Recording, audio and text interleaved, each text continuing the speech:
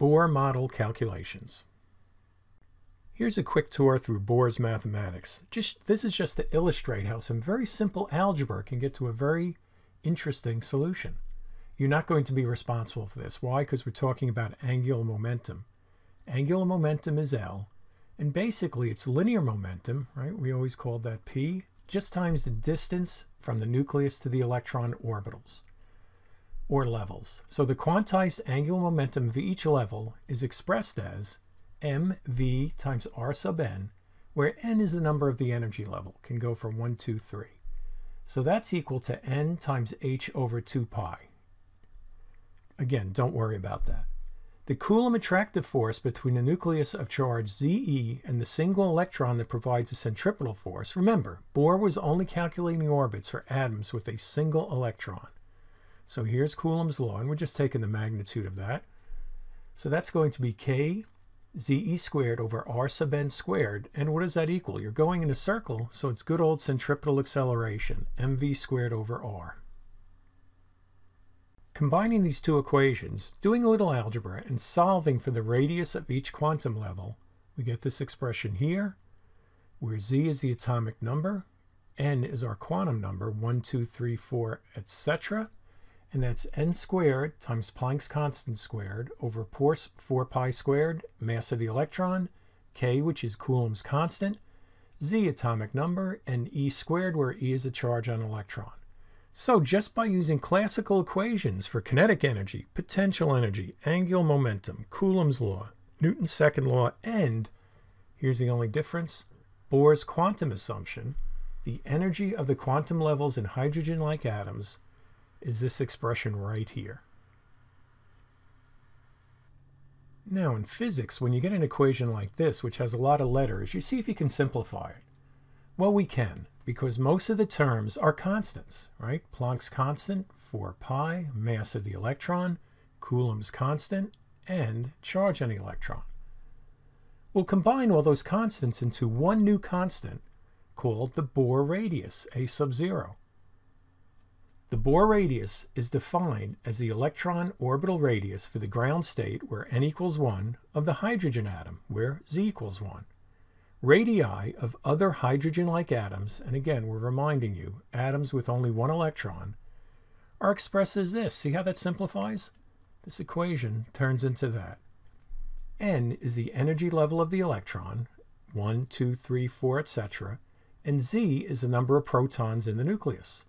And A0 is your Bohr radius, which is right here.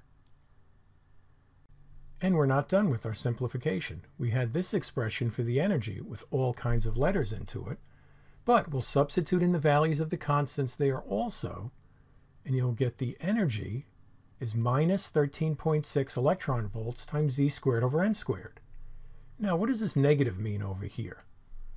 That means the electrons are bound in the atom. That's all that means. They're stuck to the atom. The levels get closer together and closer to 0 as n increases, right? Because n's in the denominator there. The calculations from Bohr are in excellent agreement with the optical spectra showed earlier, which was explained by people like Rydberg. That still fascinates me, right? This was done in the late 1800s by Rydberg and Lyman and Paschen, and they just found an equation that matched with the data. Now, Bohr actually comes up with an explanation, a theory as to why this works. So, our next slide will show the various transitions between quantum levels, and they've been named for the physicists who first observed them. The Balmer series of orbital transitions are the only ones that are in the visible spectrum, and we've seen that already, but now we're showing the same thing, matching it up with Bohr. The lowest energy level, which is here, n is equal to 1, and that little red dot, that's the nucleus. That's the ground state. The others are excited states. Bohr's model, again we're going to say it, exactly matched the observed spectra in the experimentally determined equations from Paschen, Balmer, and Lyman using the Rydberg constant. So a transition from, let's see, n equals 4 to n equals 1, right? That's 486 nanometers. That would be the wavelength of that photon, and that is part of the Balmer series. The Bohr model was a critical step in transitioning from the classical view of the world into the new quantum world, in that he used classical equations to explain what was happening at the quantum level. Despite the accuracy of his theory in explaining the hydrogen spectra, he had to make an incredible assumption that violated a well-understood phenomenon of accelerating electric charges, in that they should be radiating energy, and Bohr's solution says, as long as they're in an approved orbit, they are not. Limitations of the Bohr model. The model is applicable only to hydrogen-like atoms, atoms with a single electron. The model is based on an assumption that accelerating charges do not emit electromagnetic radiation if they are in specific orbits. And 3, the model predicts the frequency of the photons that are emitted when an electron changes orbits, but does not predict their intensities. More work would now be done by Bohr and many other physicists to transition the explanation of atomic phenomena into a more complete quantum world.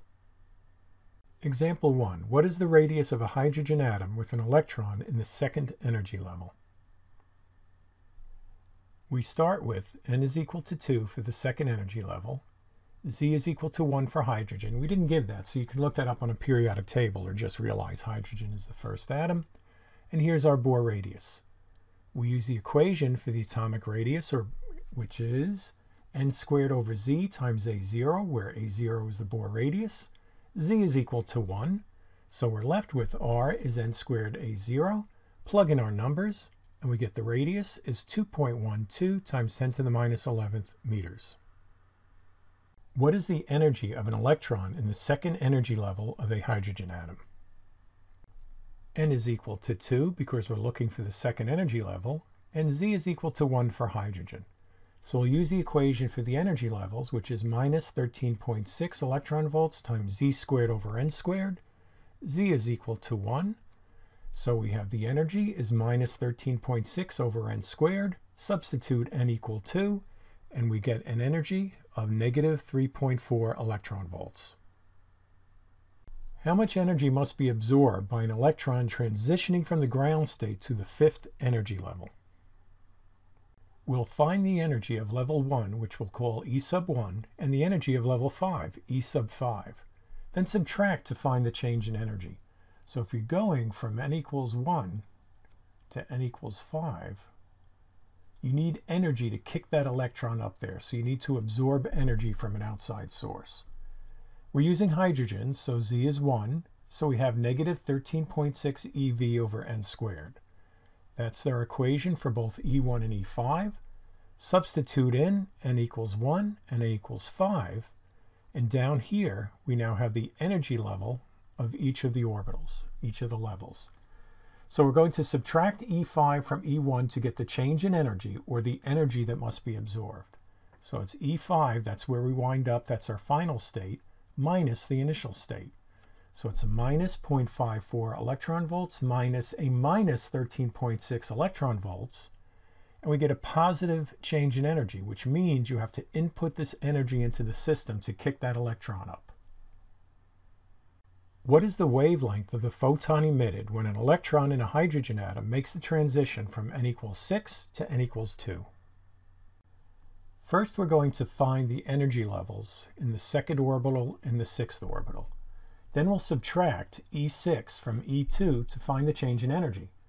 The electron loses energy when it moves to a lower energy state, but where does that energy go? It goes into the photon.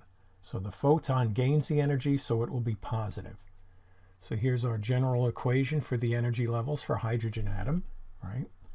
Z is equal to 1, so that falls out of the equation. Here's E2, and here's E6. So the change in energy is minus 3.4 eV minus a minus 0.38 eV. So there's a change in energy there of negative 3.02 eV of the electron. But we want the photon's energy, so that's going to be opposite that. The photon will have an energy of 3.02 electron volts. Continued on the next slide. So the previous slide gives us the energy of the photon. So we'll use that energy, and E is equal to hc over lambda to solve for the wavelength of the photon. Since the energy is in electron volts, be sure to use Planck's constant in electron volts also. So we solve this for lambda, we get hc over energy, and here's Planck's constant, the version with electron volts. So this will cancel out, seconds will cancel out, we'll be left with meters. So lambda is 4.11 times 10 to the minus 7th meters, or 411 nanometers. Right? We can move the decimal place over 2 to the right, which turns that into 10 to the minus 9 meters. So that would be 411 times 10 to the minus 9 meters. And what's 10 to the minus 9 meter? That's a nanometer. A hypothetical atom has the energy levels that correspond to the following equation. What are the first 4 energy levels for this atom? Since this problem states hypothetical atom, we don't need to use a formal equation for the energy levels. We'll just use this equation right here. So we have 4 energy levels, so that's 1, 2, 3, 4. Plug them into the equation, ensure you square that each time, and here's our first 4 energy levels.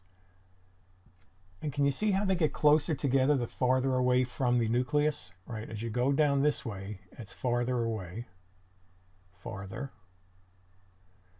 In the beginning, you went from 48 to 12, so that's what, a difference of 36? Over here, it's a difference of only 2.33 eV. They get closer together the farther away from the nucleus.